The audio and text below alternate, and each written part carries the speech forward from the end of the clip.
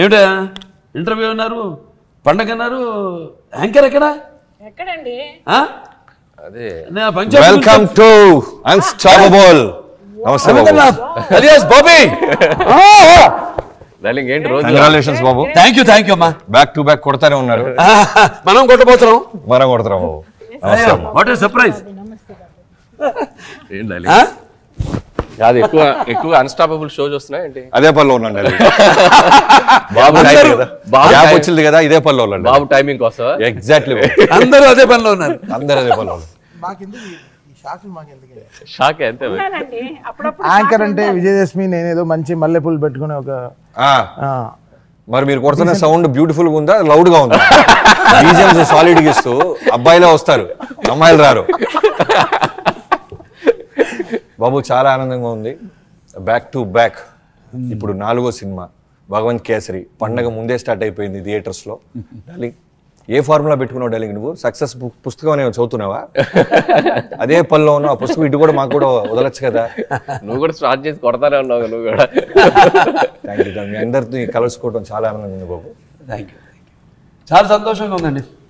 పండగ, దసరా పండగ అంటేనే అసలు మన తెలుగు వాడికి ఈ దసరా పండుగ అనేది ఎంతో ఆహ్లాదకరమైనది, ఎంతో ఆనందమైనది. అటువంటి మన భగవంతుని జనగా ప్రదర్శనలు నామాలు 108తో పోలుస్తాం. అలాగే ఈ దుర్గామాత యొక్క ఈ యొక్క స్తోత్రం కానీ నామావళి కానీ 108 సార్లు స్మరించుకుంటాం. అటువంటిది 1 + 0 8 అంతైంది, కలిపితే 9 అయింది కదా.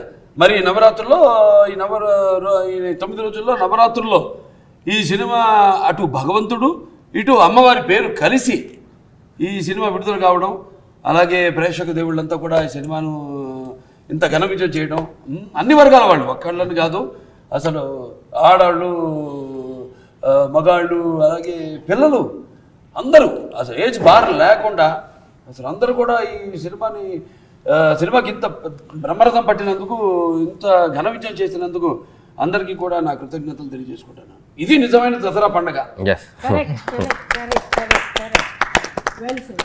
నేను ఫస్ట్ అడిగాల్సింది ఏంటంటే, నేను సినిమా చూడంగానే అంటే నువ్వు చేసిన సినిమాలు ఒక ఫన్ ఎంటర్టైన్మెంట్, కంప్లీట్లీ ఎంటర్టైన్మెంట్ సినిమాలు, అలానే మహేష్ బాబు గారితో చేసిన కమర్షియల్ యాంగిల్ ఉంటూ ఒక ఎంటర్టైన్మెంట్.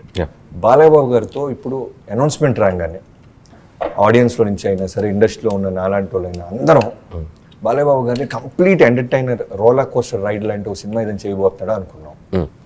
భగవంత్ కేసరి అన్నాం, లుక్ వదిలేవు పోస్టర్, దాంతో ఒక కొత్త ఎక్స్పెక్టేషన్ స్టార్ట్ అయింది. ఇదేంటి, ఏదో క్యారెక్టర్ ఏదో అండర్లైన్ చేస్తున్నాడు మనోడు, ఇది ఫన్ కనబట్టలేదు, చుట్టుపక్కల ఏ కామెడీ ఎలిమెంట్స్ కనబట్టలేదు, కింద కామెడీ క్యాప్షన్ లేదు అని ఒక క్యూరియాసిటీ స్టార్ట్ చేసాం. అయిన తర్వాత టీజర్ వదిలేవు, తర్వాత సాంగ్స్ వదులుతున్నావు, ట్రైలర్ చూసాం, దాంతో ప్రిపేర్ అయిపోయాం. ఇది ఓన్లీ ఎంటర్టైన్మెంట్ కథ కాదు, ఏదో కొంచెం బలంగా చిన్న ఎక్స్పెరిమెంట్ ఏదో యాడ్ చేస్తున్నాడు అని. థియేటర్కి వెళ్ళంగానే ఫస్ట్ నాకు ఏంటంటే, ఒక సెటిల్డ్ బాలయ్య బాబు గారితో సినిమా స్టార్ట్ చేసేవాడాన్ని.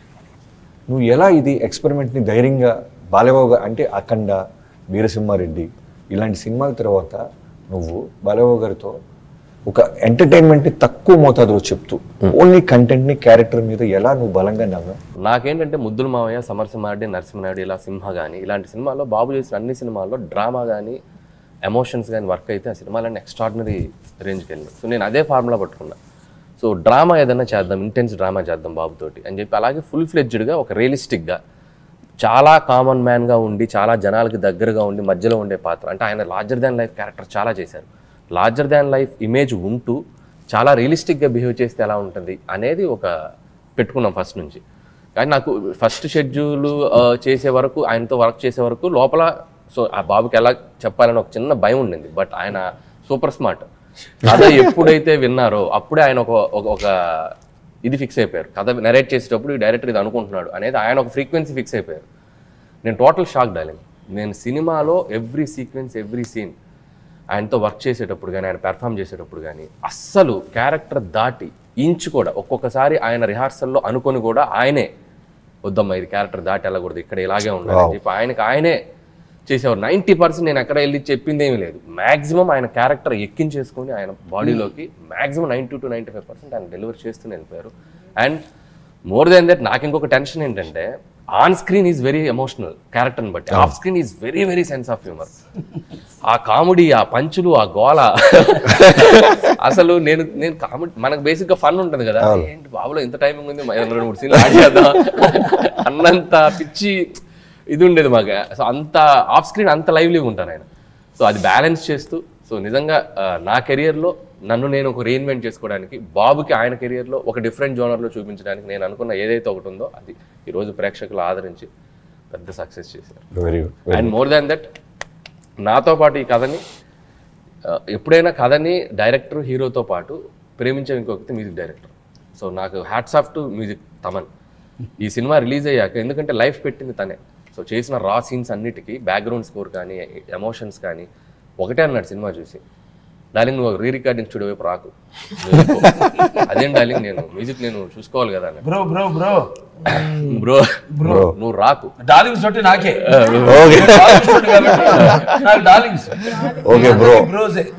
సో రీల్ అయిపోయాక పిలిచేవాడు బాబీ, పిలిచిన తర్వాత వినిపించేవాడు, అంతే, నో చేంజెస్. వింటాం, నేను వెళ్ళిపోవటం, వింటాం, ఇంకంతే, క్లాప్స్ కొట్టడం. బాబు కూడా జాయిన్ అయ్యారు, ఒక 2-3 రీల్ చూశారు. ఆల్మోస్ట్ సినిమా కొన్ని 4-5 రీల్స్ ఆయన చూసి ఆయన ఎగ్జైట్ అయిపోయి. సో అంత లైఫ్ పెట్టి లాస్ట్ మినిట్ వరకు కూడా ఏదో చేయాలని ప్రతి వేరియేషన్ పట్టుకొని చేశారు. అండ్ నా క్రెడిట్ గోస్ టు తమన్ గారు. మీరు బాలబాబు గారికి సపరేట్గా ఇన్స్ట్రుమెంట్స్ అన్ని పట్టా కప్పి ఓన్లీ ఆయన సినిమా అన్నప్పుడు ఆ పట్టా ఓపెన్ చేస్తారా? డిక్టేటర్ చేసాము, బట్ ఫుల్ఫిల్డ్గా నేను I could not give, but Akhanda was for my నాకు అంటే it settled so many things. అంటే ఒక శివుడితో ఎలా మనం ఎక్స్పెరిమెంట్ చేయగలం అని. సో దాని తర్వాత మళ్ళీ వీరసింహారెడ్డి ఉంటే మొత్తం అసలు మా బావతో ఇంత ఫుటేజ్ ఇచ్చాడు, బావా ప్లే గ్రౌండ్ ఆడుకోని, బావ డిఫెండర్లో దిగేటప్పుడు అంటే అసలు నేను అంతే వెళ్ళిపోయాను ఇంకా సినిమాలో.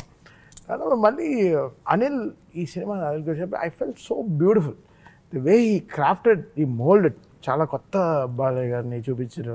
డే 1 నుంచి ఈ was very constant on his words, ఎప్పుడు మారలేదు. దాన్ని కొత్తగా ట్రై చేస్తున్నాం, చాలా మంచి ఈడియమ్స్ వాడదాం, కొంచెం ఫారెస్ట్ లాంగ్వేజ్ని కొత్తగా చెప్దాం, ఫారెస్ట్ నుంచి ఎలా మనం మాట్లాడితే పాటలేదు. సో నాకు కూడా భీమ్లా నాయక్లో నాకు చాలా I did so much of research. అంటే ఒక ఎలా చెప్పాలి, ఒక మేకప్ లేకుండా ఒక పాట ఎలా ఉంటుంది, ఒక లిప్స్టిక్ ఒక ఏం లేకుండా ఒక రాగా పాటలు ఎలా చేయాలి. సో దట్ భీమ్లా నాయక్లో చాలా నేను డీపర్గా వెళ్ళాను, నేర్చుకున్నాను. సో ఆ things what all I learn I applied here ఈ భగవంత్ కేసరి. అది ఫస్ట్ ఎలమల మీకు కాస్ట్లీ ఉంటుంది, బట్ ఏ లాంగ్వేజ్ అర్థం కాదు. ఎలమల యాల అంటున్నారు అదే. సో ఆ వర్డ్ పట్టేటప్పుడు మాకు తట్టేసింది, ఎలా దీన్ని కొత్తగా తీసుకెళ్తాం. దాని తర్వాత ఆ ఈడియం వేసి కరెక్ట్గా. So Anil was like very pure, he set my years for this film. దాని తర్వాత వెంటనే ఉయ్యాలలాగా ఒక పాట అడిగాడు, డార్లింగ్ జోల పాటలాగా ఒక పాట చేద్దాం, అమ్మ దగ్గరికి వెళ్ళేలాగా ఒక పాట చేద్దాం, పాపకు పాడే పాట అని. సో అమ్మకి పాపకి ఒక ఇద్దరికి కనెక్షన్ ఉండాలి, మనం బాండింగ్ పెట్టాలి. సో 2 ఒకే ట్యూన్ పెడదాం, బట్ వేరే ఎక్స్టెన్షన్ చేస్తాను వెంటనే ఉక్లైన్ ఒకటే పెట్టుకుని ఎక్స్టెన్షన్ చేద్దాం అన్నప్పటికీ. So we felt so good. యాక్చువల్గా ఆ పాటకి పాట లేదు, మా అమ్మ పాటకి. ఫస్ట్ నేను సిచ్యువేషన్ అనుకున్నప్పుడు 4 లైన్లు సాకి వస్తే చాలు అనుకున్నాను, పాట లేకుండా మనం ఉయ్యాల పాట వెళ్దామని చెప్తే తమన్ ఇన్సిస్టెడ్ నాకు 4 లైన్లు సాకి కాదు, you can give a song, ఒక లైన్ సాంగ్ చేద్దాం. So maybe this is lead to that song. So నేను సాకిని బ్రో దాన్ని సాంగ్గా తీసుకున్నారు. సో అప్పుడు అది ఇంకా హార్ట్ వచ్చింది ఆ సిచ్యువేషన్. 1 and 2 రీల్స్లో బ్యాక్ టు బ్యాక్ వస్తుంది. So I wanted to stitch కరెక్ట్గా, బికాస్ ఈ సినిమాకి నేను ఏంటంటే బాలయ్య గారికి వాళ్ళ అమ్మ అంటే చాలా ప్రాణం. సేమ్ టైం శ్రీలీల తన కూతురుగా ఈ టుక్ ఇన్ అవర్ లైఫ్. మీరు గుడ్ టచ్ బ్యాడ్ టచ్ సీన్లో కూడా చూస్తే ఇది ఈరోజు మామూలుగా ట్రెండ్ అవ్వట్లేదు ఆ సీన్. సో అది కూడా కరెక్ట్గా, so the respect he has on women అది ఎలా చూపించాలి. సో డే 1 నుంచి అనిల్ మేము we wanted to crafted on that lyric. So ఈ సినిమా అంత లౌడ్గా ఉండదు background score, but same time వచ్చే ప్లేస్లో ఇంకా ట్రైలర్ ఒకటి చూపించాడు నాకు. అసలు నేను షాక్ అయిపోయాను ఆ ట్రైలర్ చూసి. వచ్చి కూర్చున్నారా ధమ్మనికి వచ్చి భగవంత్ కేసరి అన్న వెంటనే నేను షాక్ అయిపోయాను. అయ్యో ఓకే అనిల్ ఏదో చేస్తున్నారని చెప్పి అప్పుడు అసలు అనిల్ కూడా షాక్. అనిల్ కూడా నేను ఒక పాట చేస్తానని తెలియదు. తర్వాత నేను నిట్ట నీళ్ళు అని చేసా. టీజర్ చూసి వచ్చిన పాట, టీజర్ చూసి ఒక పాట చేసేసా. ఓకే అనిల్ లేదు, మనం ఏదో పాట చేయాలి, ఆయన కోపానికి ఒక పాట చేయాలి, ఆయన ప్రాణానికి ఒక పాట చేసేసాం, ప్రాణానికి ఒక పాట చేసేసాం ఉయ్యాలో. సో ఆయన కోపానికి ఒక పాట చేయాలి, ఒక లీడ్ కావాలి. ఎందుకంటే మామూలు సైజు కాదు కదా బాలయ్య గారు అంటే, ఆ సైజు ఉంటుంది కదా థియేటర్లో. సో ఆ రిథమ్ వేసి కొట్టి అసలు కొడితే ట్రైలర్ వావ్ అసలు నుంచిండిపోయింది ట్రైలర్లో. అండ్ నాకు so happy that we have a hat trick Veera Simha Reddy, now Bhagavanth kesari. I'm so blessed. Very good. ఈ సినిమాలో అదేది మాను మాకు ఆకు మారేడు మాట్లాడుతాంది బిడ్డ మళ్ళా ఇన్నాళ్ళకు ఉయ్యాలో ఉయ్యాలో నా ఊపిరి నీకు ఉయ్యాల అవ్వల్లా అవ్వల్లా ఈ చేతుల్లో నిన్ను పెంచాలా. అమ్మ తల్లి ఆ తిరుక్కు అసలు ఆవిడ జయచిత్ర గారు చేయడం, తర్వాత ద వే అసలు he has composed it and what the content ఏదైతే డైరెక్టర్ గారు ఇచ్చారో ఆయనకి ఆ పిక్చరైజేషన్ ఎక్స్ట్రాడినరీ. అనిల్ షూటింగ్ వెళ్ళిపోయాడు మారేడుమల్లి. షూటింగ్ వెళ్ళిపోతే నాకు షాక్ వచ్చింది. ఎలా అనిల్ వెళ్ళిపోతున్నాను అయిపోతే అక్కడ 4G నెట్వర్క్ కూడా లేదు. సరే ఎలా అంటే, సరే మీరు షూటింగ్ కెమెరా ఆన్ చేసే లోపల పాట పంపిస్తారు.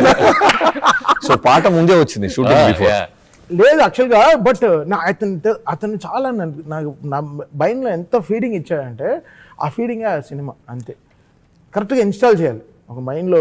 అందరూ ప్రేమించి చేశారనేది అయితే కనపడుతుంది. ఎందుకంటే ఇప్పుడు జనరల్గా బాలకృష్ణ గారు ఒక ఇంట్రో కనపడంగానే ఒక మ్యాసివ్ ఫైట్ తర్వాత ఒక సాలిడ్ సాంగ్ వస్తుందని ఎక్స్పెక్ట్ చేస్తాం. దాన్ని బ్రేక్ చేసి ఒక మదర్ సాంగ్తో స్టార్ట్ చేయటం అంటే, ఒక డైరెక్టర్ని హీరో నమ్మాలి, వాళ్ళిద్దరి మధ్య బాండింగ్ని మ్యూజిక్ డైరెక్టర్ అర్థం చేసుకోవాలి. ఇంత బ్యూటిఫుల్ క్రాఫ్ట్మెన్షిప్ ఉంది కాబట్టి ఆ ఫస్ట్ పావుగంటలో మనకి రెస్పెక్ట్ వచ్చింది. ఇది ఒక emotional journey of Bhagavanth kesari. ఈ సినిమా చూసిన అందరూ బలంగా చెప్పేది జనరల్గా వచ్చి బాలకృష్ణ గారు అని మాట్లాడతారు, భగవంత్ కేసరి అని ఒక క్యారెక్టర్ గురించి మాట్లాడుతున్నారు. అది ఎస్పెషల్లీ నువ్వు రాసుకోవటం కన్నా ఆయన నమ్మటం, దాన్నే ప్రొటెక్ట్ చేసేలాగా, దాన్ని ఎలివేట్ అయ్యేలాగా చాలా ఆస్పెక్ట్స్ నమ్మటం అనే దాని గురించి వస్తే బాబా మెసేజ్ మెసేజ్ మెయిన్ అంటే ఇప్పుడు శక్తికి నిర్వచనం ఆడదు, అలాగే యుక్తికి నిర్వచనం ఆడదు, భుక్తిలా కడుపు నింపేది ఆడది, అలాగే జన్మనిచ్చేది అంటే రక్తాన్ని ధారపోసి ఒక మనిషికి జన్మనిచ్చేది ఆడది. అదే అదుపు తప్పి ప్రవర్తిస్తే మట్టి కనిపించేది కూడా ఆడదే. మరి అటువంటి ఆడది ఒక తల్లిగా, అలాగే అటు ఒక శ్రీలీల క్యారెక్టర్, ఒక బిడ్డగా, ఒక సైకాట్రిస్ట్, ఒక కాజు, డిఫరెంట్ ఆ లేడీస్ యొక్క క్యారెక్టర్స్ అసలు ఎక్స్ట్రాడినరీగా ఇంప్లిమెంట్ చేయడం, ఆ క్యారెక్టర్స్ ప్లాంట్ చేయడం సినిమాలో, వాటికి 100% జస్టిఫై చేయడం. Hats off Anil. నేను చాలా బ్యూటిఫుల్ ట్వీట్స్ చూశాను అనిల్ గురించి. ఎంత బ్యూటిఫుల్గా రాశారంటే, అసలు ఎవరిని ట్యాగ్ చేయలేదు, భగవంత్ కేసరి ఎవరిని ట్యాగ్ చేయలేదు, అనిల్ రావిపూడి కుదోస్ అని 4 క్లాప్లు పెట్టారు. అది దట్స్ ద బ్యూటీ థింగ్ కదా, దట్స్ హౌ కదా.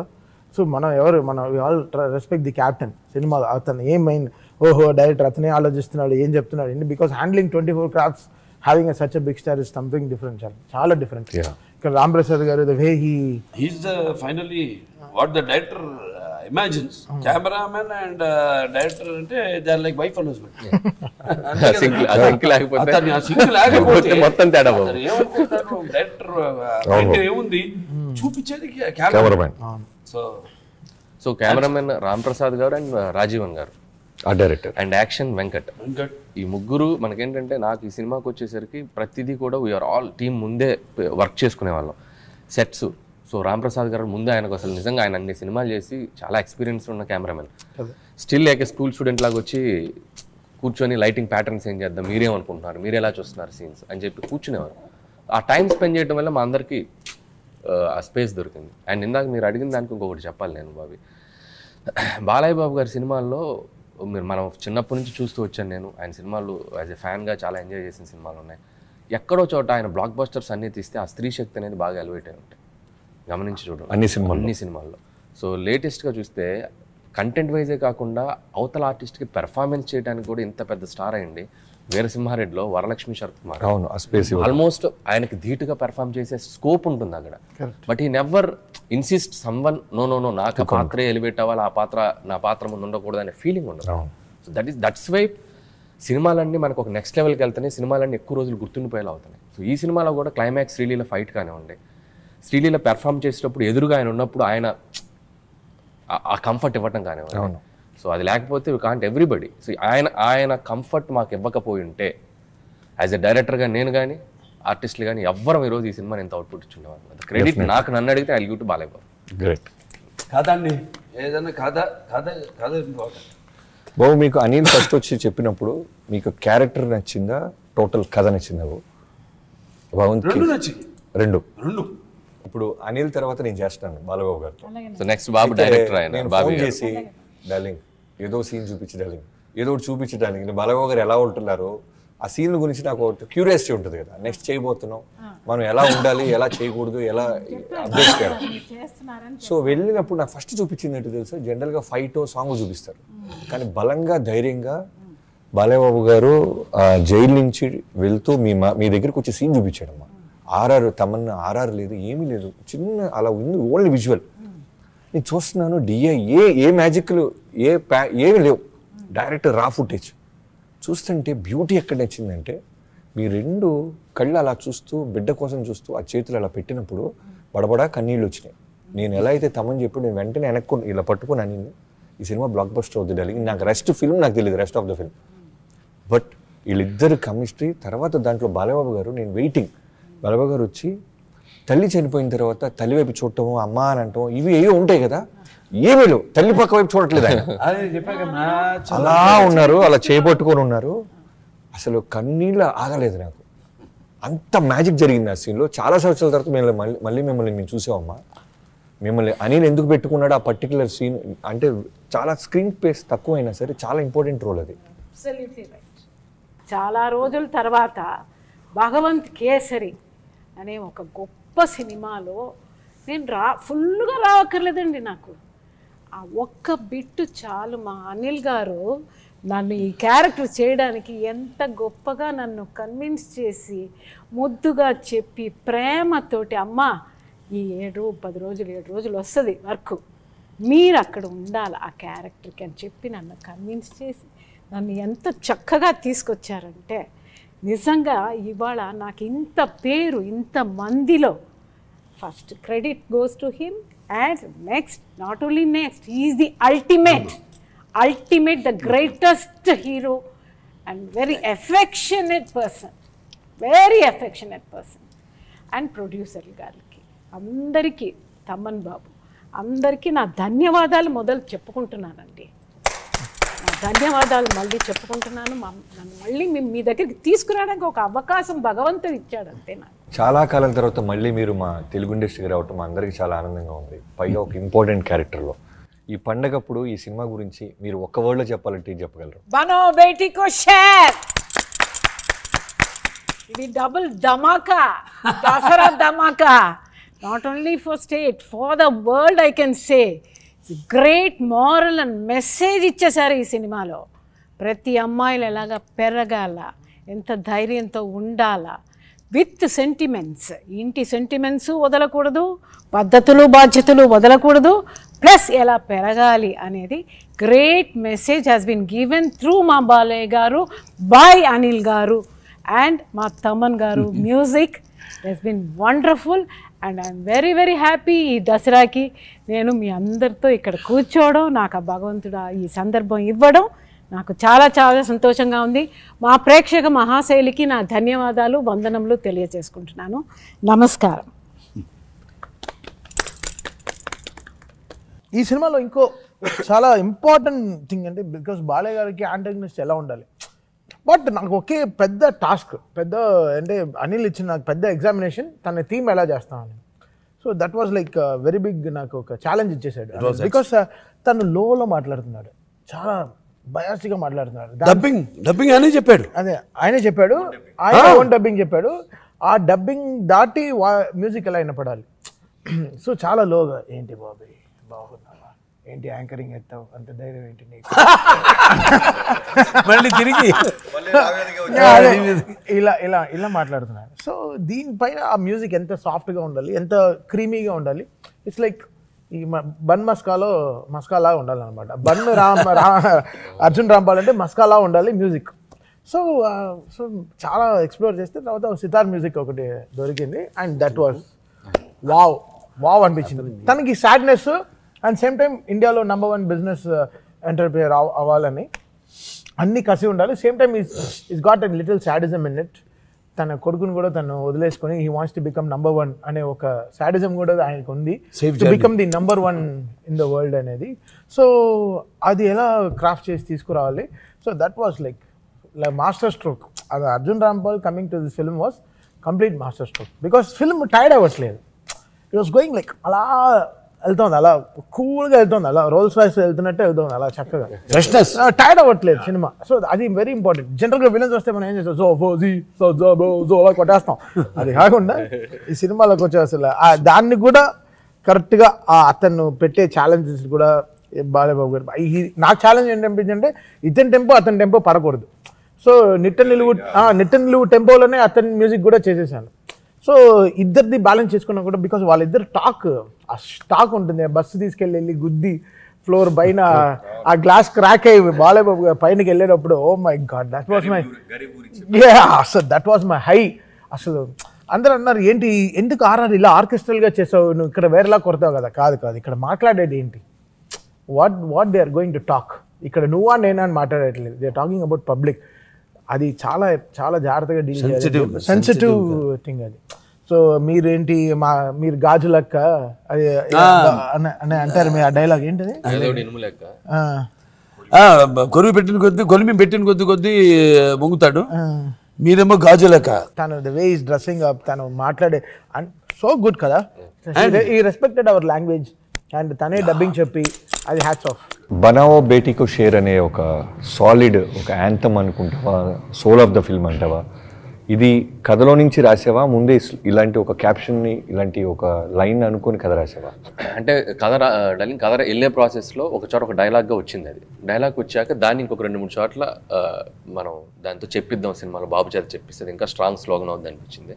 అండ్ బేసిక్గా ఒక ఫోబియాగా ఒక వీక్గా ఉన్న ఒక అమ్మాయిని ఎలా స్ట్రాంగ్ చేశారనే కథకి. సో ఇది యూనివర్సల్ చేయడానికి మనకు good touch bad touch scene ఈరోజు one of the highlight of the film. Extraordinary scene, చాలామంది అప్రిషియేట్ చేస్తున్న సీక్వెన్స్. అండ్ సినిమాకి అది అవసరమా, స్క్రీన్ ప్లేలో అది ఇరికిద్దా లేదా అనేది పక్కన పెడితే సమాజానికి మనం సినిమా ద్వారా అనుకున్నప్పుడు చెప్పేటమే.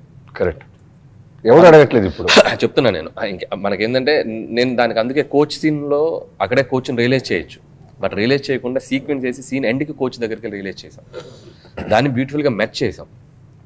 నాకెందుకంటే అక్కడక్కడ సొసైటీలో జరిగిన ఇన్సిడెంట్ చూసినప్పుడు ఈ చైల్డ్ అబ్యూజ్లు జరిగినప్పుడల్లా చాలా బాధ అనిపించేది. అండ్ బీయింగే నాకు ఒక డాటర్ ఉంది, చిన్న పాప ఉంది. ఇంట్లో మనం వాళ్ళకి ఏం కమ్యూనికేట్ చేసి చెప్పగలం, స్కూల్లో వాళ్ళకి చెప్పేటప్పుడు అది ఎంతవరకు కమ్యూనికేట్ అవుతుందో నాకు ఒక చిన్న ఫీలింగ్ ఉండేది. బట్ ఈ కథ అనుకున్నప్పుడు, ఈ ఐడియా వచ్చినప్పుడు బాలకృష్ణ గారు లాంటి ఒక మాస్ హీరో, బాలకృష్ణ గారు లాంటి ఒక వాయిస్ కనుక ఇది చెప్పగలిగితే చాలా మందికి అది ఒక వెరీ గుడ్ థాట్, బలంగా బ్రెయిన్లోకి వెళ్ళింది ఇప్పుడు అనేది నాకు అనిపించింది. నిజంగా బాబు ఆ స్టేజ్ మీద అది పెర్ఫామ్ చేసేటప్పుడు నేను చూసేటప్పుడే, ఆయన యాక్ట్ చేసేటప్పుడు లైవ్లోనే నాకు గూస్ బంప్స్ వచ్చినాయి. సో అంత ఎక్స్ట్రాడినరీగా దాన్ని ఆ పిల్లలకి అంత క్యూట్గా వాళ్ళకి అర్థమయ్యేలాగా సో చెప్పారు. మన నారాయణ గారు వాళ్ళ పాప బాబు సినిమా నుంచి వస్తుంటే, సినిమా చూసి వస్తుంటే కారులో కూర్చుంటే బాయ్ ఊరికి ఇట్లా బొగ్గ పట్టుకున్నాడండి. It's not like it's a good touch only, but still she complaint to her mother. చెప్పింది అమ్మనంట. అంటే సంహౌ సినిమా చూసినప్పుడు ఎక్కడో చోట ఒక చిన్న ఇంపాక్ట్, చాలా విషయాలు కొంతమంది తెలుసో తెలియకో సినిమాని కొంతమంది చిన్న చూపు చూస్తుంటారు, కానీ సినిమాలో ప్రభావం ఎక్కువ ఉంటుంది. మనం చెప్పితే నిజంగా రూట్స్కి వెళ్తుంది. ఎందుకంటే ఈ సినిమాలో ఆ సీన్ పర్టికులర్గా చాలా యాక్షన్ సీక్వెన్స్లకో, ఒక ఇంట్రోల్ బ్లాక్కో, హీరో ఇంట్రడక్షన్కో క్లాప్స్ వస్తాయి కదా, but whole auditorium including in multiplex claps కొడుతున్నారు. Standing ovation, good touch bad touch. బీయింగే నాకు 5 ఏళ్ల పాప ఉంది, స్కూల్లో వాళ్ళు ఎలా చెప్తారో ఏంటో మనకు తెలియదు, కానీ నేను సినిమా తీసుకెళ్ళి సెకండ్ షోకి చూసింది, తనకి జీవితాంతం గుర్తుండిపోతుంది. కరెక్ట్. స్కూల్స్ కూడా ఆ క్లిప్ వరకు స్కూల్స్ లో కూడా ప్లే సెషన్స్ కూడా ఇస్తున్నారు, అందరూ చెప్పేవాళ్ళు చూసిన వాళ్ళు. ఇంకోటి షార్ట్ తీసేటప్పుడు లాస్ట్ డైలాగ్ ఉంటుంది, ఏది అది నీ ఫ్రెండ్ అయినా కావచ్చు, నీతో ఆడుకునే స్నేహితుడైనా కావచ్చు, లేకపోతే నీ పాఠాలు చెప్పే మాస్టర్ అయినా కావచ్చు, అంకుల్ అయినా కావచ్చు, అదే ఇంట్లో నీ తండ్రి కావచ్చు, అంకుల్ కావచ్చు, అన్నైనా సరే, తమ్ముడైనా సరే, ఆఖరికి నీకు చిన్న పాజ్ ఇచ్చి కన్న తండ్రి అయినా సరే ఊకోవద్దు, ఉరుక్కుంటా పోయి అమ్మకి చెప్పు, అమ్మ ఊకోదు, అమ్మ కూడా ఊకోవద్దని. చూడండి, దట్స్ వాట్ వాట్ అబ్బా ఆ రీ రికార్డింగ్ చెప్తున్నా కళ్ళలో నీళ్ళు వస్తాయి. లేదు మనం ఎప్పుడు ఒకటే నేను నమ్ముతాను, ఒక మంచి సీన్ని మనం చెడపాం, మంచి సీన్ని మనం ఇంకా బాగా ఎలివేట్ చేసే చెప్తాం. అక్కడ సీన్లో ఎమోషన్ లేకపోతే నేను ఎంత కొట్టినా వర్కౌట్ కాదు. నేను ఏం చేసినా ఎవడి వల్ల అవ్వదు. నువ్వు చచ్చిన శవం తీసుకొచ్చి బతికించమంటే ఎలా? అంతే లాజిక్ ఇక్కడ. నువ్వు రివ్యూలు రాసుకుంటారు, ఇష్టానికి రాస్తారు, ఎవరైనా ఎక్కువ మాట్లాడేస్తానేమో నాకు గోపం, because I see the reviews. చెప్తున్నాను బ్యాక్గ్రౌండ్ స్కోర్ అంటారు కానీ, బట్ అక్కడ మ్యాటర్ లేకపోతే నేనేం చేయను. అక్కడ వాళ్ళు ఇవ్వాలి, because Anil give a beautiful film. Akhanda worked. నేను అతన్ని బాలయ్య గారిని శివుడు లాగా నేను నమ్మేసాను. ద వే అసలు ఆ సీన్లో ఎలా ఆయన తీసుకున్నాడు, ఆ పాప దెబ్బ దగ్గర పగిలేటప్పుడు ఆ ఇంటర్వెల్లో ఎలా ఉంటుంది, ఆయన కంటి తెరిచి చూస్తే ఆ శివుడు ఆ షాట్ వచ్చినప్పుడు ఇంకా వెళ్ళిపోయింది, గూస్ బంప్స్. అంతే, కొట్టరా, నువ్వు కొట్టపోతే నువ్వు వేస్ట్ రా అన్నట్టు నాకు సవాల్ ఇచ్చింది.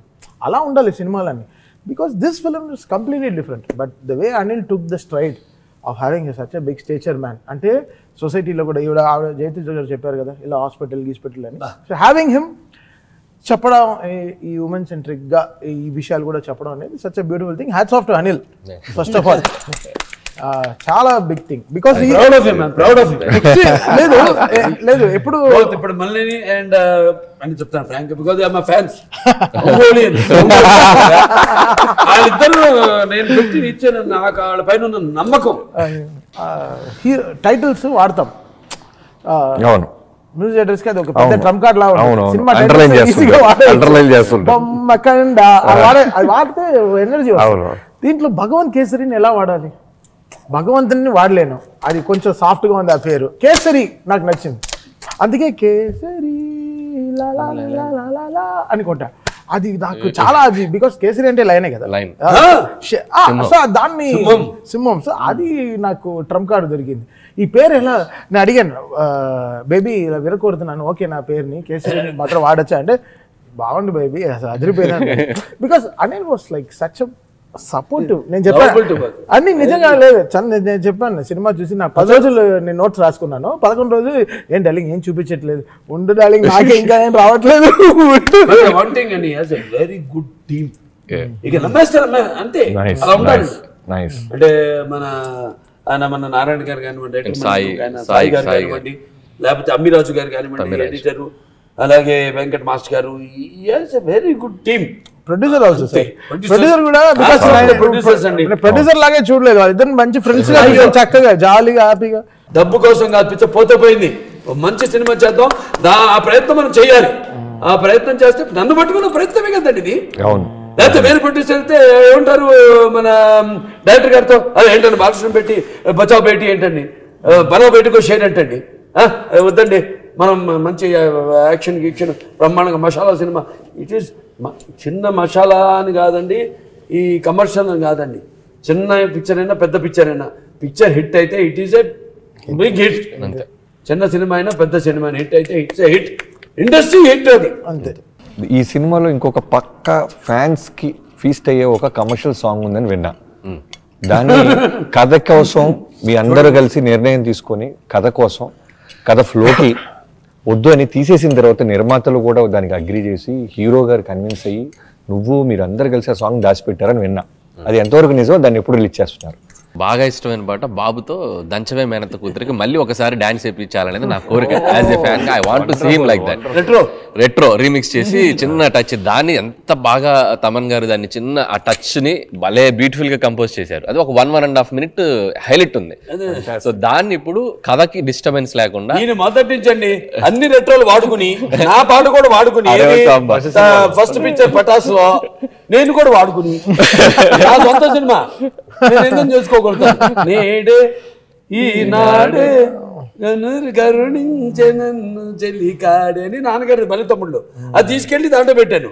అదే ఈయన బాగా తెలుసు నాకు. నేను చెప్తుంటాను నా లెక్కల గిక్కలు ఏ సంవత్సరం ఏంది నా రికార్డులన్నీ నాకు తెలియదు. నా ఫ్యాన్ని కూర్చోబెట్టి అడగండి అన్ని చెప్తారు లెక్కలతో. ఏ థియేటర్లు ఎంత కలెక్ట్ చేసింది, ఏ జిల్లాలో ఎంత కలెక్ట్ చేసింది, మొత్తం అన్ని డీటెయిల్స్ చెప్తాను. సో అది ఆ దంచవే బిట్ మాత్రం ఫ్యాన్స్ కి, ఓన్లీ ఫర్ ఫ్యాన్స్, ఎక్స్క్లూజివ్ గా ఆయన అభిమానించే ఫ్యాన్స్ కి, అలాగే ఆ పాట నచ్చిన ప్రేక్షకుల కోసం ఆ ఒక్క బిట్ ని ఎక్స్క్లూజివ్ గా మళ్ళీ ఎన్ టైటిల్స్ దగ్గర జాయిన్ చేయబోతుంది. అంటే సినిమా అయిపోయి వెళ్ళేటప్పుడు మళ్ళీ ఒకసారి సాంగ్ చూసి ఫుల్ ఎంజాయ్ అది కూడా ఫుల్ సాంగ్ కాదు, అది ఓన్లీ 1 యాక్చువల్గా వేరే ఉందండి. ఫస్ట్ బిగినింగ్ అంతా ఒక 3.5 minutes అంతే, 3.5 minutes వేరే పాట, లిరిక్ వేరే సాంగ్. అది చివరిలో 1.5 minutes ఈ రెట్రో యాడ్ చేసాం ఒరిజినల్ పాటలో. ఇప్పుడు అది తీసేసి ఒట్టి రెట్రో పెట్టి ఫ్యాన్స్ కోసం ఆ పాటను లైక్ చేసిన వాళ్ళ కోసం ఆయన చెప్పినట్టు మళ్ళీ యాడ్ చేయబోతున్నాం. కానీ ఆ పోలీస్ క్యారెక్టర్, అది పోలీస్ అంటే దాని ఏం కిక్ పోస్ట్ డాన్స్ వచ్చి కళ్ళు కొడతా దాన్ని ఇరుక్కొట్టి ఐ డోంట్ కేర్. నాకు ఒకటైతే అనిపించింది, రౌడీ ఇన్స్పెక్టర్ ఇన్స్పిరేషన్ అడాప్టేషన్ లో ఒక హైయో ఉంది. దానికి ఒక చిన్న ఫ్లాష్ బ్యాక్ ఉంది, దానికి ఒక పెట్టకథ ఉంది. చెప్పండి.